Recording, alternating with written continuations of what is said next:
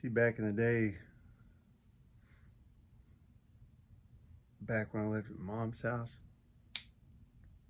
had the storage room back behind the house. It's attached to the carport.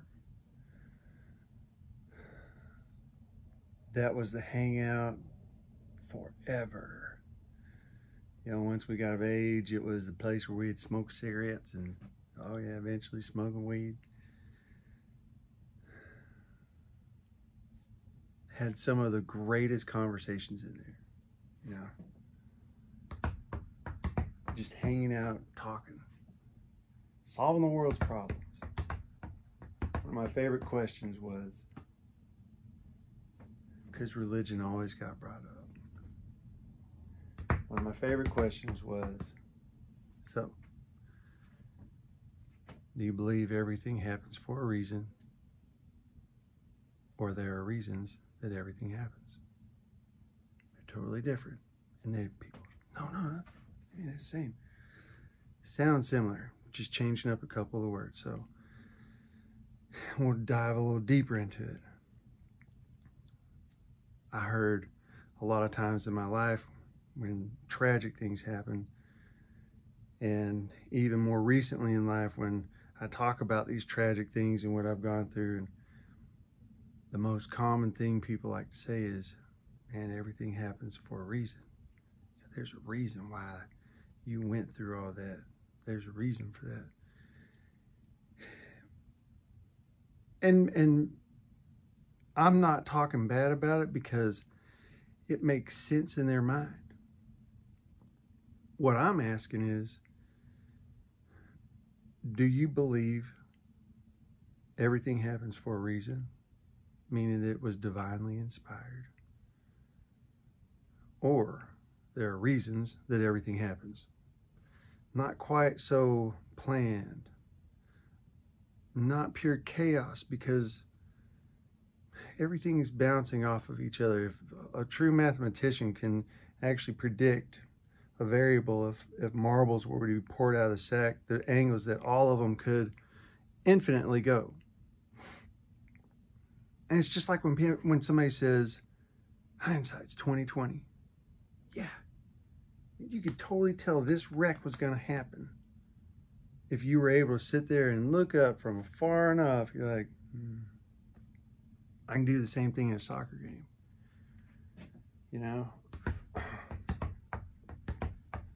you just watch the movement down the field. You're like, oh, that's a goal. You know, all those little kicks, all those little, those are reasons why they moved up the field the way they did, and the way the defense was set up the way they were, because in pregame, this is what they chose to do. So which way does it fall? Did God divinely inspire every single one of those moments? When you pray, does he answer them by rewarding you with giving you what you ask for, or leading you in that direction? And some people, yes, and some people, no. You know, everything happens for a reason. When you blanket something like that, it all means something. It all means something. So does that mean throughout any war, good side, bad side, it just depends on what side of the fence you're on. Were those all divinely inspired? Did those all happen for a reason? Or were there reasons why they all happened? Because you had some egomaniac that was just high on power, and I digress. Like I say, which way do you see it? And I'm not saying one way's right, one way's wrong. This is what makes sense to me. This is not an argument, it's a question. Some people take this the wrong way. And when I'd have to tell people back then, like, no, we're not fighting about this. I like to hear your reasoning behind it. Why? If I ask why you feel that way, you know, don't be surprised if I kind of imply and ask because you were raised that way, or because you independently decided this. Because there's a difference in those. It's okay, you know? I mean, I miss having these talks, because this is where you get to really know somebody. Some people do not do well talking about this stuff. They lose their mind. And it's sometimes it's one side of the fence or the other. Their blinders are just so fixed that there is no question that anyone could look outside of the way they see it, the way they see it. If there is a God, if there isn't a God, I can't prove one way or the other. I can't. I'm not smart enough. I'm not talented enough. I won't try one way or the other. I know what makes sense to me. I have this 8-year-old son who asks questions now, and I try to give him answers as like, I want you to come up with your own decision on this, because I don't want to feel like I influenced it to the point where you are a mini me. I want you to have thought about this, because if you look at my history with my family, I definitely do not. I might think similarly to some of them, because we were raised in a pretty, this is the religion we are, and it wasn't ever violent or anything like that. We weren't, the Bible Belt like beat into us, but religion never made a lot of sense to me. I can understand why it makes a lot of sense to most everyone. I can. And that's what makes me a little different than them sometimes, because sometimes it's hard for them to understand that for me, it's kind of chaotic to think that somebody's up there playing around with my life, because I'm one of those people that I truly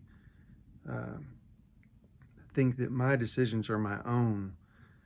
I have people regularly tell me that things happen in my life and there is only one way that can happen, is because God made it happen.